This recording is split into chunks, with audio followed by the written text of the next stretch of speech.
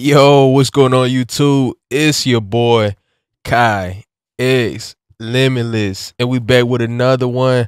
And we talking about Gunna and Chloe, right? So it looks like, they trying to rekindle things after, Gunna was locked up and everything else. Chloe, dropped him like a bad habit. And now that things is looking up for Wanna, she's back in his life. And I'm surprised Gunna is actually, back cool with her after, she jumped ship. Cause she wasn't there for none of the YSL Rico going on. She wasn't there for none of the snitching allegations.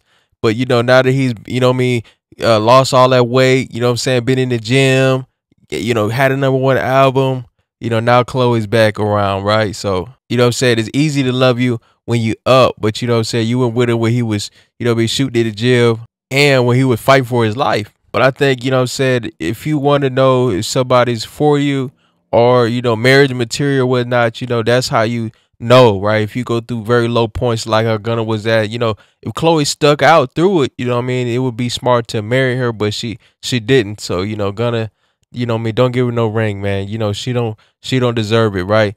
Like how Gucci wife was, right? Gucci wife held him down while he was in jail, prison, everything else like that.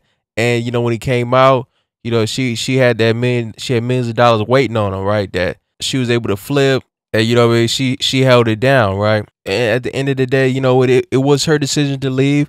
And you can't fault her for that, but you can't get the rewards of now when you back up. You know what I'm saying? That's just not how this works. So let me know what y'all think in the comment box. Y'all think Chloe was, wrong for leaving Gunna while he was, fighting for his life, fighting for his career, and he makes it on the other end, better than he came out. Now everybody's coming back around. So let me know what y'all think. Appreciate y'all for rocking with me. Like the video, subscribe.